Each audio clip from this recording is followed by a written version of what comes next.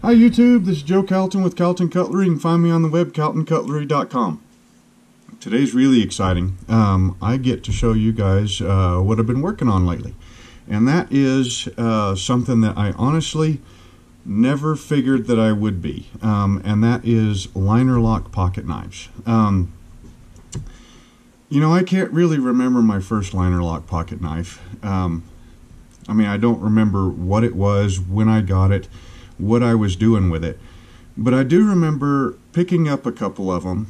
It might have been, you know, fairly new, or at least new to me. I don't know how long linerlocks have been like mainstream or not. I'm 40 years old now.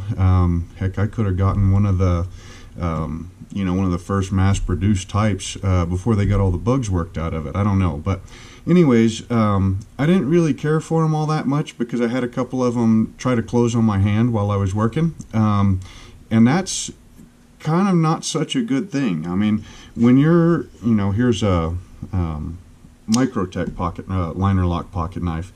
You know, when you got your hand all the way around that knife, and you know, you accidentally, you know, you're cutting a piece of rope up underneath something, and you go to pull your hand back, and the tip catches something, and that thing goes to close. Let's see. Look where that's going. Yeah, that's not such a good thing. And I just, I mean, I had that happen a couple of times, and then, you know, I basically, I think I threw the knife away, and then went back to a lockback. I think that's what I was carrying at the time. But anyways, so ever since then, I've really not been a big old fan of linerlocks. And at the time, I think maybe I thought that I was actually disengaging the lock, you know, with my hand as I was gripping it somehow. And honestly, looking back on it now, I think it was just a poorly executed knife, and that's why it tried to close on me several times. Speaking of which, this Microtech right here, you know, I mean, I picked this up. It's a Microtech SOCOM.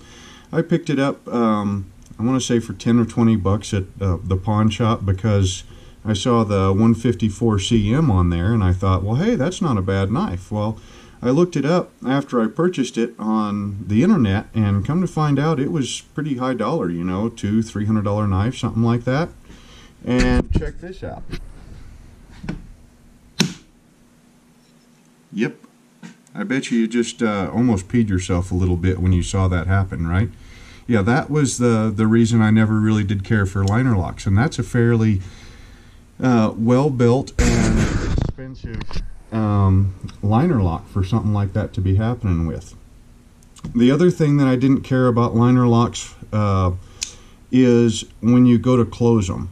Now you guys know my views on you know, knife design in general, okay? I mean, it's one thing to pull a knife out of your pocket, you know, I don't know, in the kitchen or in the shop, you know, to cut something, maybe trim your fingernails or something like that, right?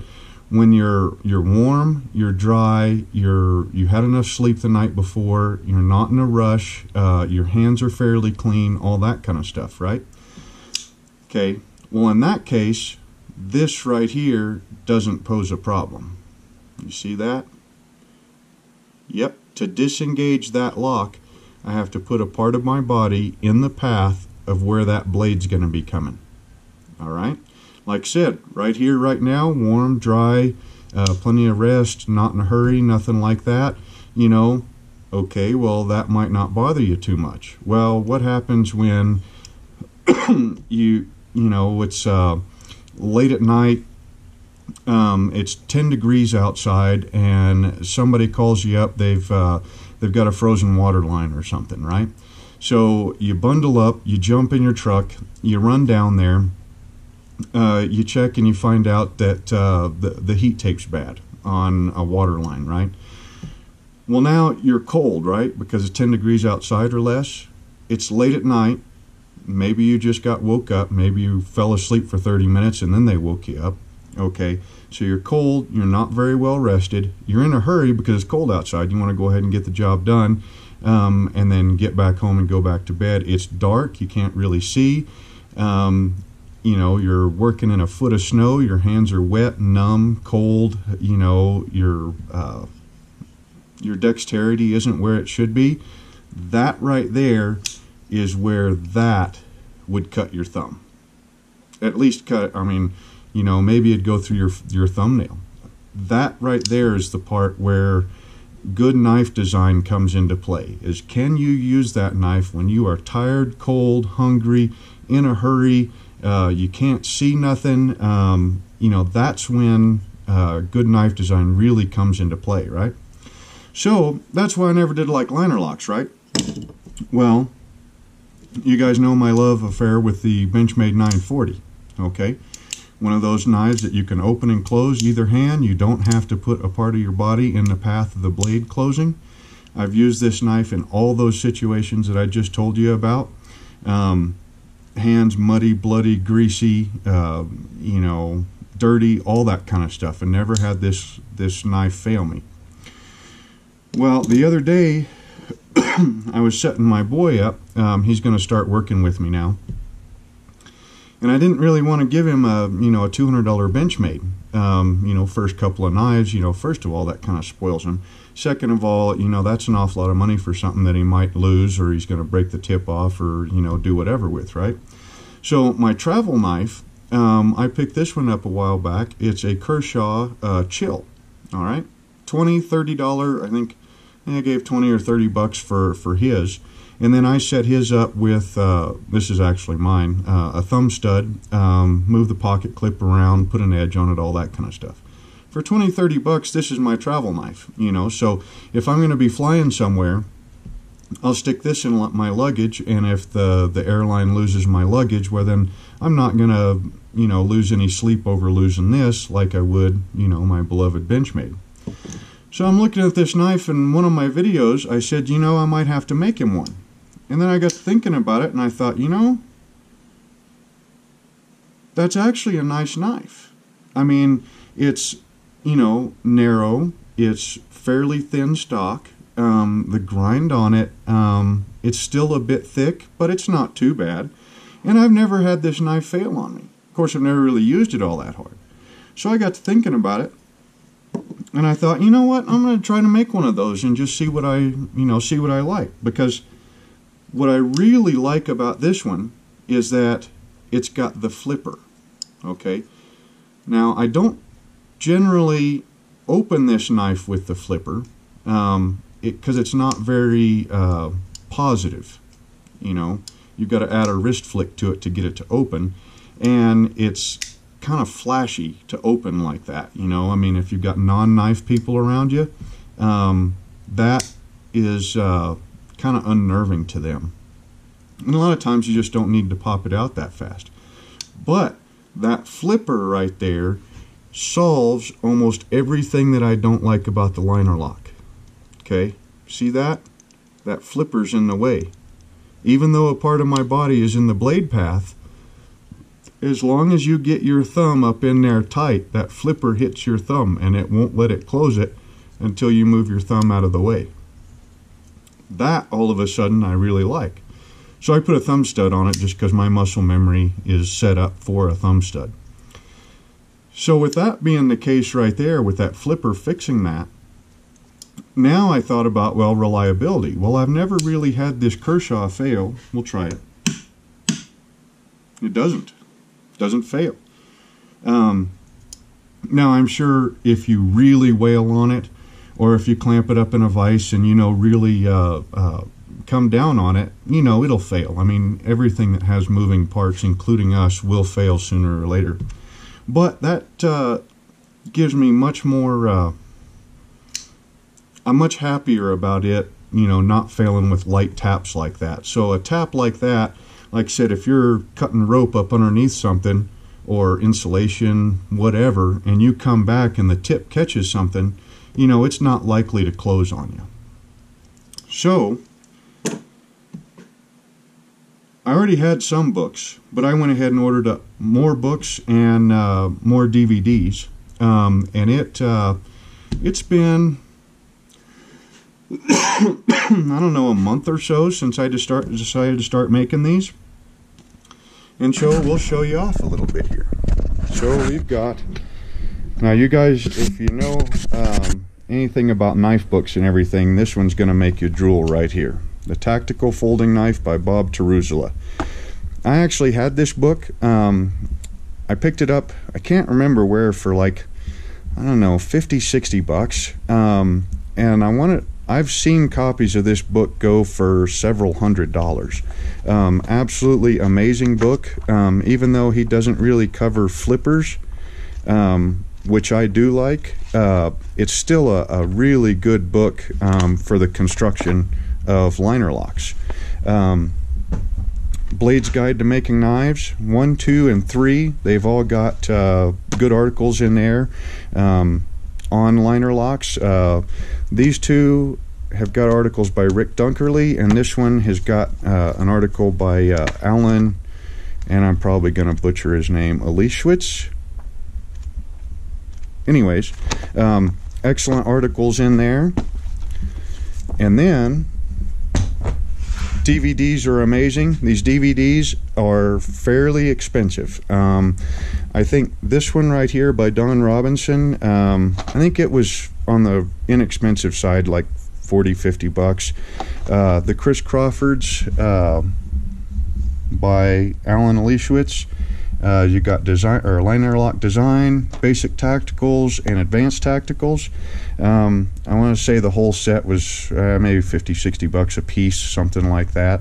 And while I'm not really into tactical type knives, I mean, I'm a handyman, outdoorsman, knife maker type, you know. I mean, I don't fight with a knife, you know, so honestly, knives like this one right here, you know, with 1/4 inch thick stock, aggressive jimping, you know, the tactical profiles and everything, they just don't do it for me.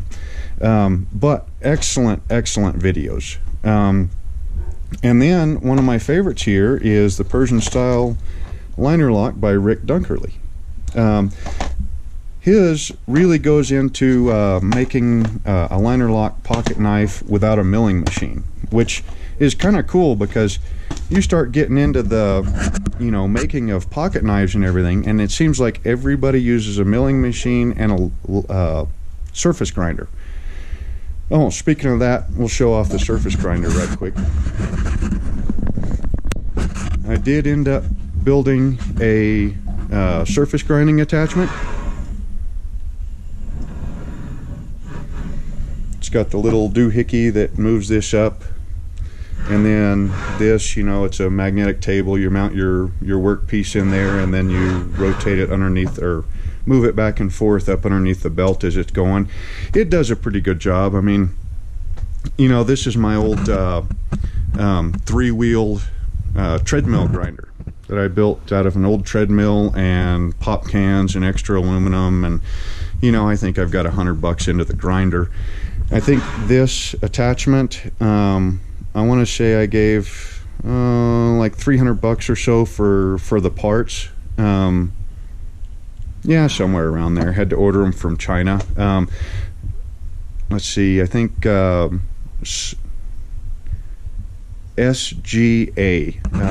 So do a Google on surface grinder attachment, but it's shortened. So just type in SGA, like Blade Forums, and you'll find instructions on how to build those. They're really cool. Anyways, and then the other big investment, I guess, which was only about 20 bucks or 30, is that light box. It's an LED one, so I mean, I've never worked with a light box before. Honestly, I can't really draw all that well, but this thing, it actually helped me do not so bad.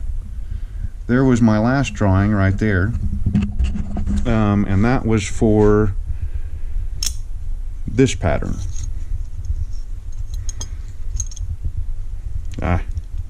Can't get the, there we go. I haven't hardened this one yet. I think I'll probably do that tomorrow maybe. But that light box is really dang cool. It's only about 1/2 inch thick or so, so it sits real flat on your kitchen table, you know, and lets you do the drawing so that you can see how all the parts interchange with each other. It's really cool. So once I got all this stuff and I started reading and watching all the videos, plus of course YouTube, I started making some patterns. I took that Kershaw Chill and took it apart and made a pattern out of it. There was a couple of things that I didn't like about it, so I started changing it. I think that went to this one. I wanted to make it larger, and that ended up with that knife right there, which is a really nice knife, but it's a little bit on the large side. You know, it's fairly long from tip to butt. So of course I wanted a shorter one, and to see if I couldn't change a couple other things to it. So we went to, I think it was this one, this pattern here, and that made that knife, which was pretty dang close, but still needed to make some changes to it. So then went to the next one and the next one and the next one, and finally ended up with this one, and that's what we'll show you next. So no, I'll show you this one right here. So I really like the flippers, right? Because that flipper, it gives you another way to open it, but it protects your thumb when you go to close it, right? But I know a lot of folks probably aren't going to like having that flipper in the back. But that flipper is what protects your thumb when you go to close it. So I came up with this one right here, and it's a pretty nice one. Got dual thumb studs, no flipper, but it still has an open back. And what that allows me to do is just make a short flipper.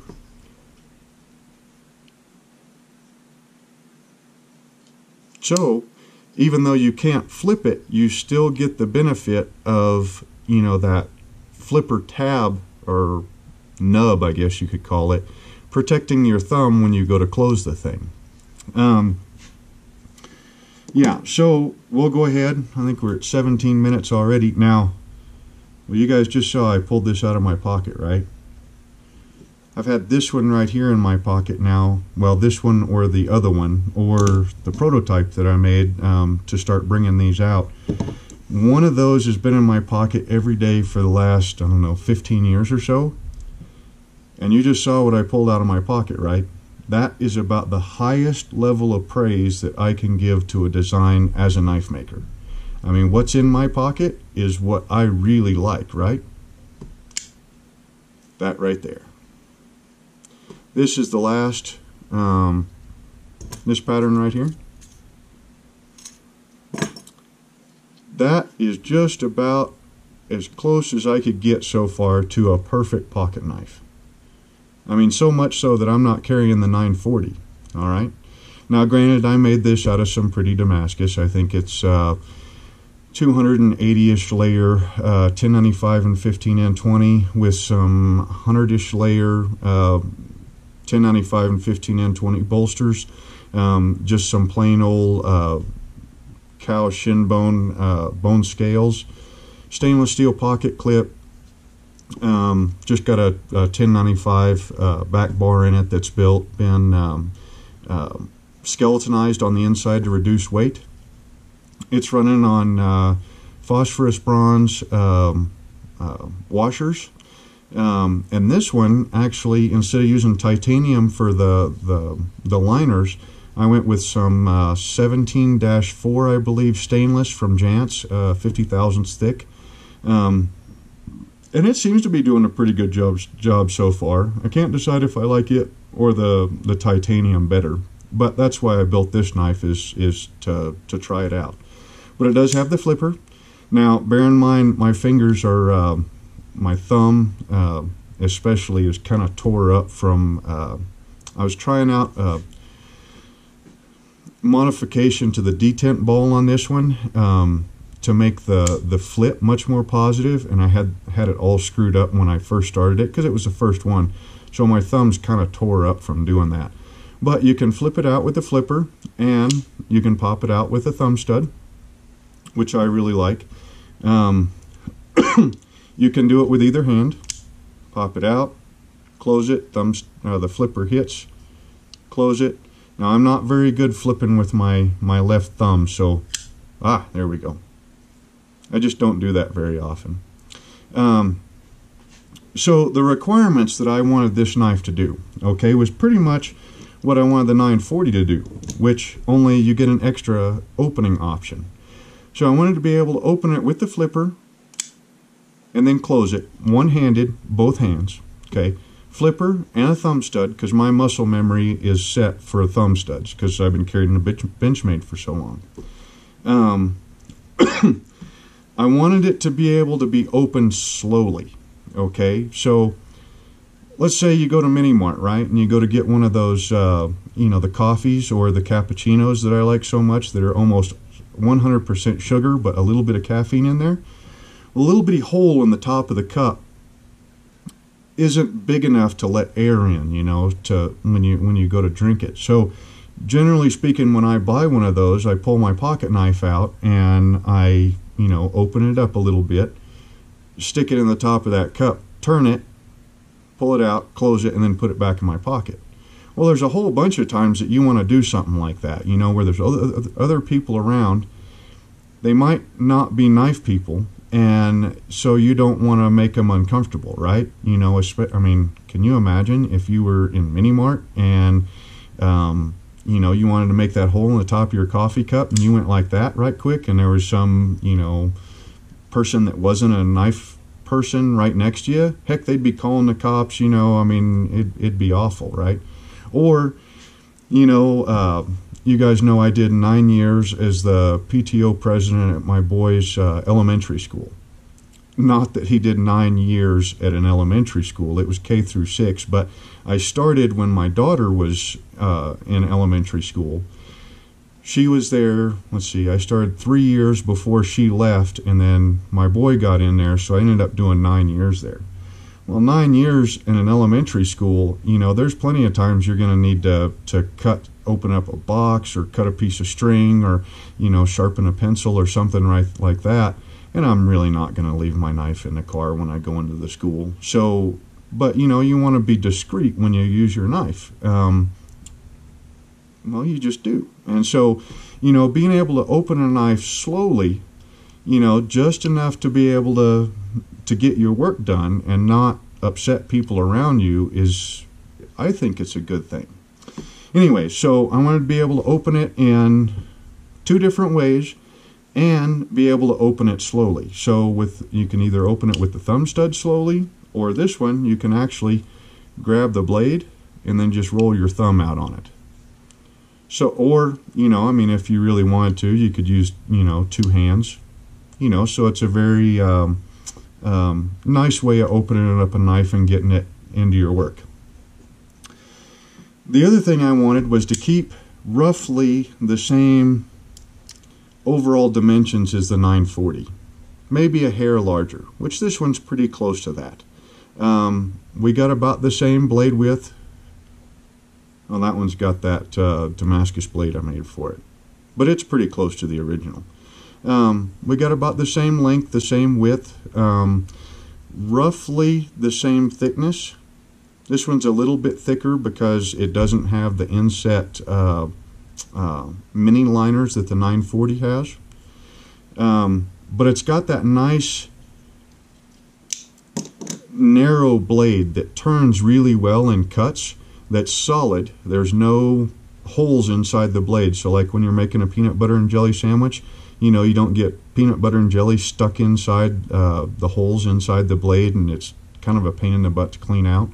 It's got a nice tapered pointy point. Look at there. It's catching my fingerprints. The first ones of these, this one was actually the first one. It's 3/32. And I really like 3/32, but I wanted to have a little bit more room to play on the lock surfaces. So after I made, I think, 4 of them out of 3/32, this one is 1/8 inch stock. And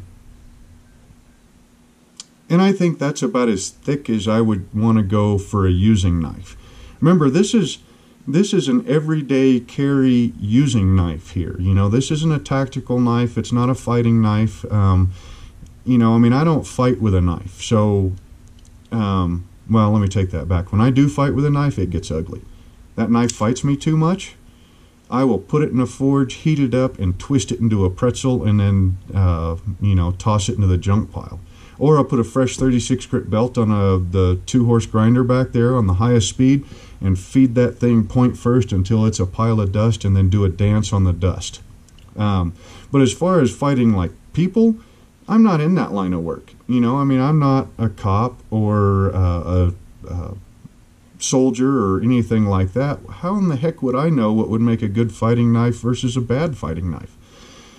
You know, this is an everyday carry for opening mail and making a peanut butter and jelly sandwich, cutting a string, you know, replacing heat tape on a water line, dressing out a, you know, I would do an elk with that. I've done elk with smaller than that, but dressing out a deer, antelope, elk, rabbit, you know, wild turkey, fishing, opening up or cleaning trout, you know, just a nice general use, everyday carry type of knife. So I wanted to keep all that in there. So anyway, so this is 1/8 inch stock, but I did give it a full flat grind. So it goes clear up. I think it actually ends about right there. And then when I hand sanded it, I kind of blended that in, you know, just to make it look nicer. And it's probably, I'm guessing that's 10 thousandths or less at the shoulder of the edge. Oh, I was wrong. It's 11 thousandths thick at the where the sharpening marks end. So it's a really nice cutter. Yeah, so that's, like I said, it rides on the phosphorus bronze washers, which, you know, I've worked with bearing knives before, knives that had bearings in them, and I really didn't care for them. I was just at one of the pawn shops the other day, and the guy pulled one out, and he said, "Man, look how fast this is." And honestly, when I opened it, it felt kind of gritty. You know, you could feel each, I mean, if you went to open it slow, you could feel those bearings rolling inside of it. And he said it was a knife that I didn't recognize, but he said it was a pretty high dollar knife, $200-300, something like that. But you could feel them bearings as they roll across the steel, and I didn't care for that. He actually showed me how you could get it closed and then shake it, and it would close by itself. Now this one I'm having to shake pretty dang hard to get to do that. His, you got it to about there and you gave it a tap and it fell closed by itself, which I didn't particularly care for that either. I'd much rather have some resistance as I go to close it. I mean, a little bit of resistance, but still some of it there, just so that you know that blade isn't going to fall shut on your fingers. The washers is what my 940 has had. You know, I mean, every once in a great while I might strip that knife down to clean inside those washers. You know, if I'd been doing something really, if that knife was pretty much so gunked up that it couldn't close it, or didn't want to close it the way it was, would I strip it down.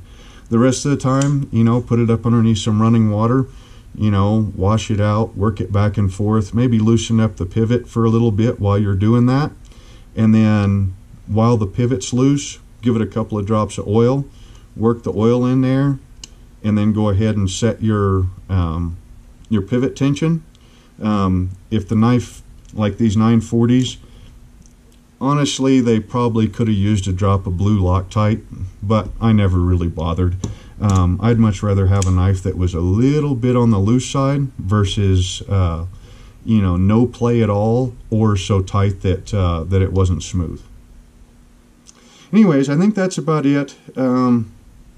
Yeah, so I've got 2 more of these.